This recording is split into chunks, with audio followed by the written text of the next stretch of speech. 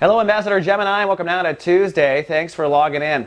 Cloudy with a chance of maybe some relationship or love issues today for the Geminis. The moon is in Sagittarius. The sun is ruled by Uranus. That means breakdown, breakthrough. Boundaries are the hot topic for you right now. So when I add it all up, it looks like maybe some relationship trouble. But even if you're not in a relationship, this may be a day where you're thinking about it, or you want one, or you're processing an old relationship. The moon in Sag does mean that your heart is sensitive to your partnerships in life. And it's not just marital partnerships, by the way. It is business partnerships, best friends forever. Basically, relationships that last a long time, LTRs.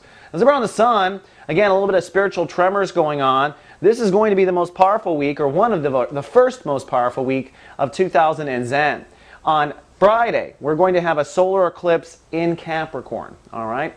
That means there's going to be a big gust of galactic energy pushed, actually filling the sails of your ship, so to speak. I always think of us as a spiritual ship at sea. Where do we want to navigate to? Yada, yada, yada. So the winds are going to pick up on Friday. So we want to make sure in the next 3 days that we're really careful about where we're navigating to. And the topic for Geminis is trust, intimacy, and boundary issues, right? Where you draw boundaries, whether or not you uphold those boundaries. Boundaries with yourself.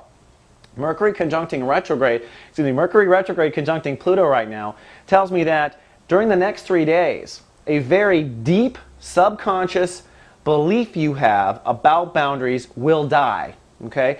This belief likely goes back to your early childhood, something you observed in life. Somewhere in your early childhood, you made a decision that you can trust or not trust a certain situation. That's really what it comes down to. Oh, I can't trust, mom spanked me my whole childhood. I can't trust women.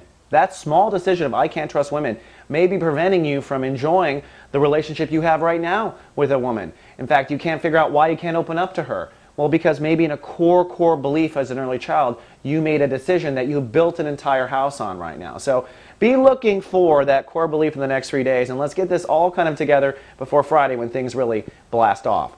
All right, Gemini, that's all I have for Tuesday. I'll see you tomorrow with a lot more. Live, love, be. So